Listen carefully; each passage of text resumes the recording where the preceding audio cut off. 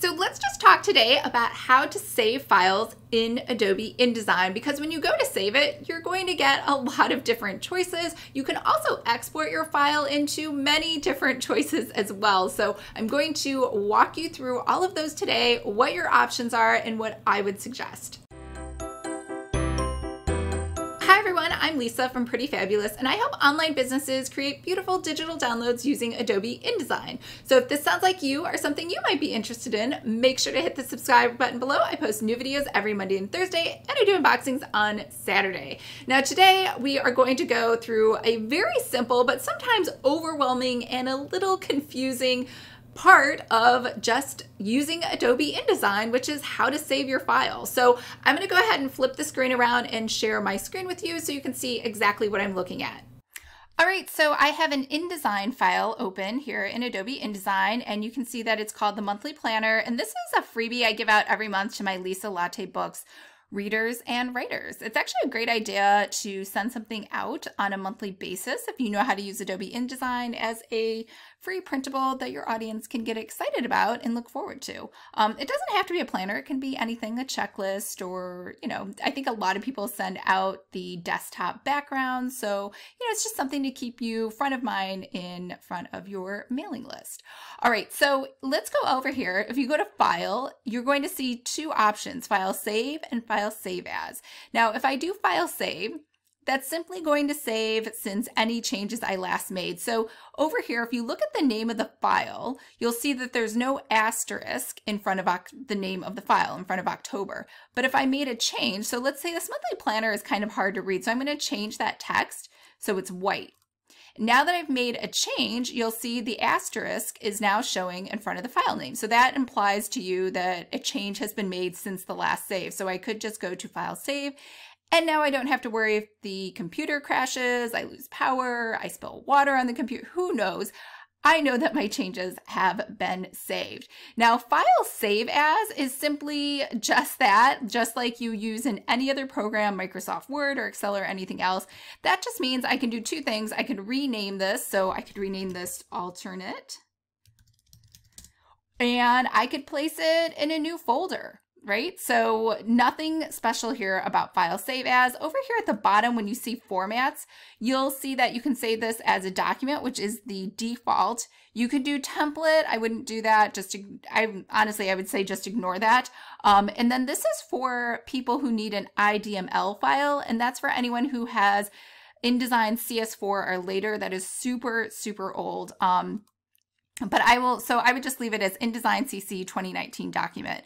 And I always leave this checked where it says always save preview images with documents. Now, what does that mean, save preview images with documents? That simply means this image right here, this donut image that I have, that will be shown as a preview even if someone doesn't have this actual JPEG file. But because I would like to give someone this JPEG file, maybe it's my own file. Remember, if just talking about licensing and legality, if you don't have the rights to the fonts and to images, then if you're selling an InDesign file, you typically wouldn't provide those because you're not a reseller of those items.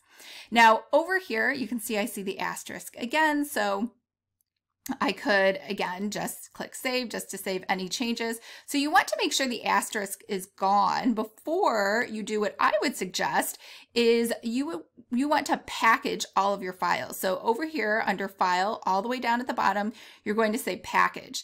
Now, it has a summary, and these yellow little construction signs are warnings letting you know that there are fonts missing, that there are some links that are maybe incorrect. So you might need to fix those before you package it. But since that's not really the point of this video, doing any troubleshooting, we're going to skip over those. And then here, this is just giving you a synopsis of what's going to be saved. Now, once you're ready, you'll just say Package, not Report. And I would leave all of these defaults here as is. So it's going to save this. So I've already packaged this. So I'm going to just call this 2. You can't save 2 packages, just so you know, with the same name. So over here, it says copy the fonts. It's going to copy linked graphics, update graphic links in the package. It's going to include that really old file. It's going to create one for you. And it's also going to create a PDF for you as well. Now your PDF, you can change it to these different options if you would like.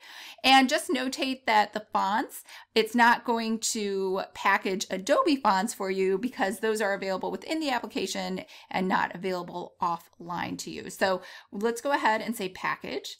And it's going to just give you a little warning again that those fonts aren't available. So we'll just say okay. And it will just have a status bar here that's just going to go all the way to the end. It's really quick, unless you have, if I have like a 300-page file, it does take a while, but otherwise it's pretty quick. So let's go into my Finder, and you'll see here it created that new folder for us. So let's open it up. So inside of here, we have that original INDD file. It created a PDF for us. It created this older file, the IDML. And over here, all of the fonts are in here. So if you sent this to someone, again, if you're not a font reseller, you wouldn't want to sell this to someone. But if you're just sending this to yourself on another computer or working with another designer in your own company and you guys all have access to those fonts, that's fine to send. Over here, links. These are the actual images that were used inside of that file. So there's my donuts that I had. So without these, before when we saved a file, remember when we did file save as, and it asked us whether or not we wanted to save preview images.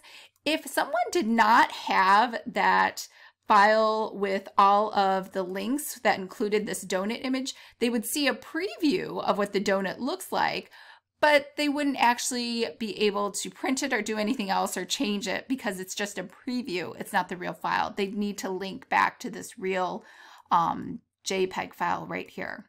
So that's pretty much it. I know that was a long explanation, but just remember the takeaway is file save just saves any changes that you've had since then. File save as changes the name or the location of the file, just the INDD file. That's what these two are, unless of course you choose IDML or something else. It's the extension. And what I always recommend is when you're done to do file package, so you have all of your fonts and all of your images for yourself in case you need to refer back to those later. And if you're selling the file, do not include the fonts or the images unless those are your originals or you're a reseller. All right, I hope that was helpful. All right, I hope that was helpful. And remember, if you are just starting out with Adobe InDesign, make sure to sign up for my free course, Adobe InDesign 101. It's 5 quick lessons and it will walk you through exactly what you need to know to get up and running, mostly with templates. I don't teach like how to set up your workspace and all of that craziness because I honestly think it's a waste of time. I think sometimes you just want to buy an InDesign template from myself or somebody else and you just want to learn how in the world do I edit this thing? So that's what InDesign 101 is for. It comes complete with a huge workbook. It's actually super valuable. So make sure to sign up if you are even slightly thinking you might like Adobe InDesign, or maybe there's a template out there that you purchased a while ago. I know I've done it and it just is sitting there on your hard drive because you're not sure how to edit it. We'll go ahead and fix that inside of InDesign 101.